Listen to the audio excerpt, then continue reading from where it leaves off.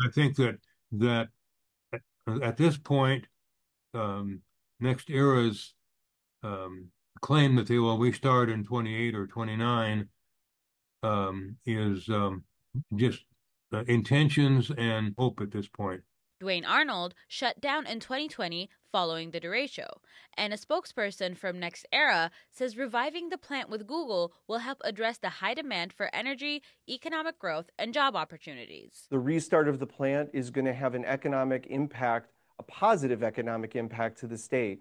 We're estimating about $9 billion during the time of the construction at the plant and during operations. And of course, this is also going to bring jobs to the community, about 400 high quality, high paying jobs in the eastern Iowa area. Restarting a nuclear plant is unusual, but it's being done in Michigan. There, the Palisades nuclear plant shut down in 2022, and just last week, it became the first plant to reopen.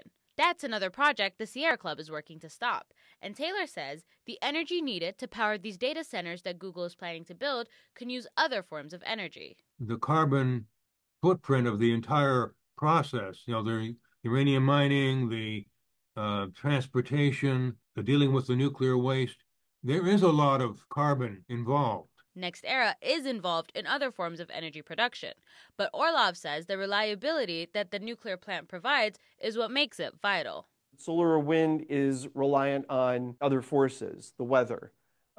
So to have a nuclear power plant that's able to produce a large amount of energy 24/7 all the time, no matter if the sun is shining or the wind is blowing, that is very attractive to companies like Google and communities who may be looking at large amounts of energy.